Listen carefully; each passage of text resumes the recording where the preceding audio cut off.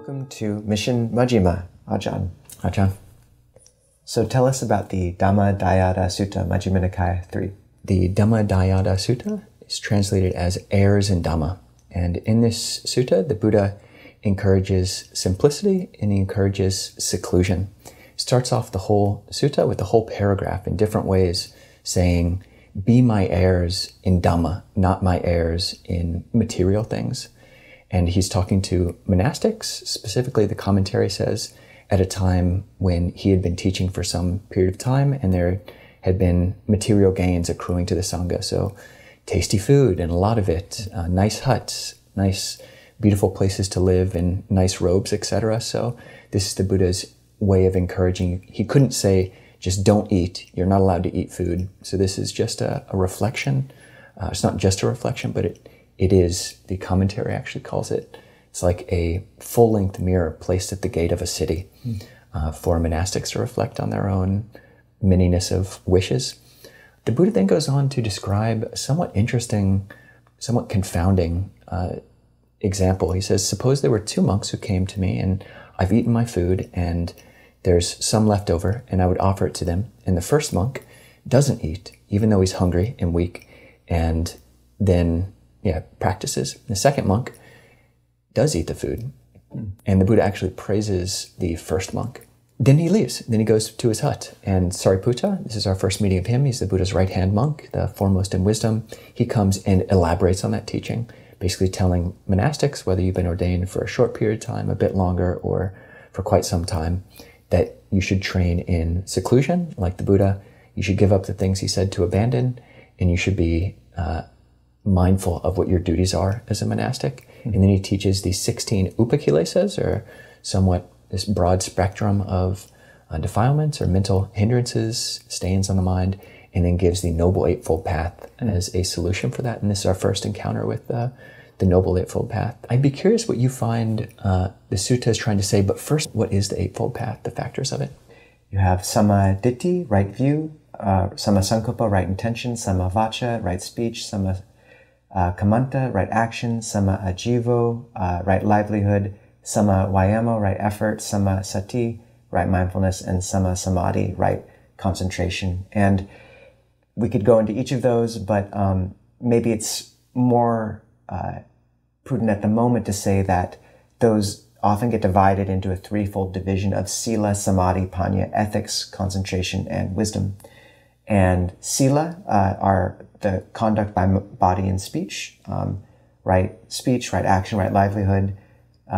Samadhi is the right effort, right mindfulness, right concentration, and then the wisdom quality or qualities are at the beginning in right view and right intention.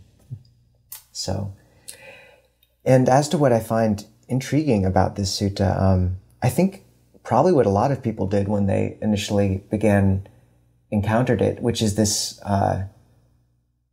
sort of example of the monks. And I think we can really come to this and wonder, why is the second monk not praiseworthy as well? I mean, the Buddha would go to waste.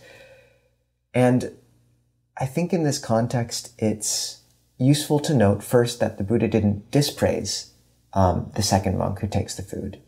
He just praises the first more so, the one who doesn't take the food from him. But second, I think it's a useful primer in understanding that throughout all the suttas and the Majjhima Nikaya as well, so this is useful to see at the beginning, the Buddha was teaching in context of a profoundly integrated society. There's a quote by Ajahn Chah where he says, sometimes I see someone about to veer off the road to the left and they say, go right, go right. I see them about to veer off to the right and they say, go left, go left.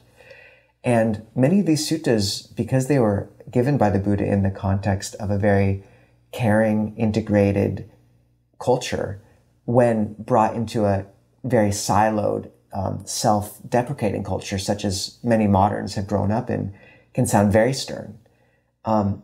So the Buddha was giving this teaching to a particular time, to a particular Sangha that was gaining an immense amount of wealth. And I think this was a way of steering people towards simplicity. And I don't think it is an admonition against ever, accepting food that might go to waste otherwise. But it's worth noting also that one thing that could have been going on is the monks realizing that they might begin to look to the Buddha as a source of material wealth rather than Dhamma.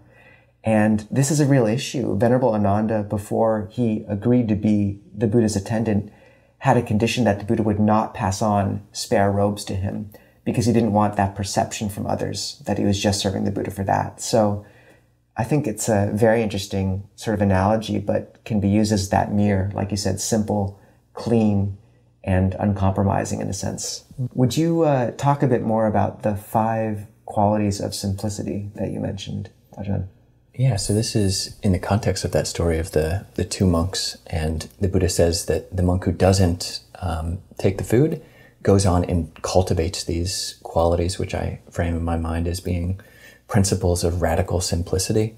And I think that's important, and I think it's not necessarily the case that someone, just by not eating, is going to be cultivating these, so I think it's a specific instance, but the qualities are interesting in that they don't appear in many different places, but I do find they're useful guiding principles for life, not just for monastics who are trying to live an ultralight, very simple existence of renunciation, but also for lay people who are trying to simplify their lives and bring less clutter to things. So the qualities are fewness of wishes and contentment, which the Buddha elsewhere called the highest wealth.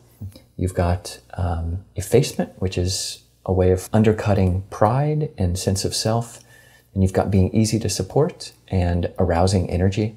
So these are very much true in terms of looking at the things that we accumulate in our lives, but also in terms of what we accumulate onto the present moment, what we bring into the present moment. Can we give up having many wishes in the present moment, be more content, efface this constant self that's bubbling up, rising up, and be easy to support, have the present moment be unburdened and arouse energy. So cool list.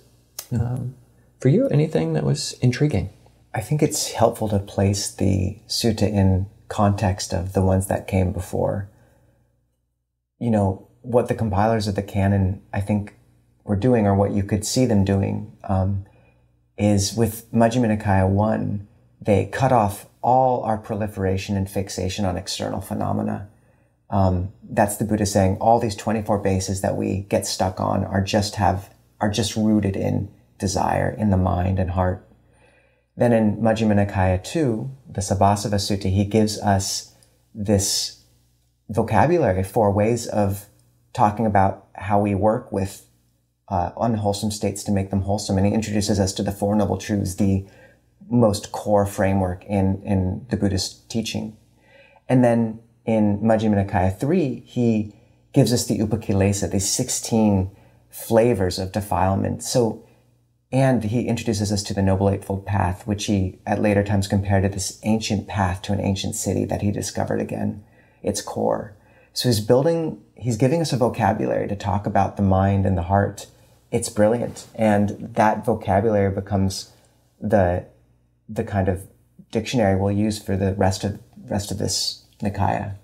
And speaking about those terms, Ajahn, the 16 Upakilesa, what would you say about them? Yeah, as you were saying, the Buddha's building. So in the first sutta, we've got the Buddha talking about these 3 roots of the unwholesome, passion, anger, and delusion. And these 16 really fit under those different umbrellas. So you've got greed, envy, avarice, conceit, arrogance, and vanity as different flavors of passion. You've got hate, anger, resentment, contempt. Insolence is different shades of hate, and deceit, fraud, obstinacy, rivalry, and negligence as different types of delusion. And do we have a word of the day? The word of the day is Dhamma. So Dhamma here, it's used in 2 different ways in this sutta, meaning the teachings. So we should be an heir to the Buddha's teachings, and as things. Sāriputta tells us we should abandon those things that the Buddha told us to abandon, but it also can mean mind states, it can mean nature, it can mean truth, and we'll see those contexts in later suttas. All right, everybody. So we'll see you again in just a few minutes on Zoom, and again next week for Majjhima Nikaya number 4. Thank you.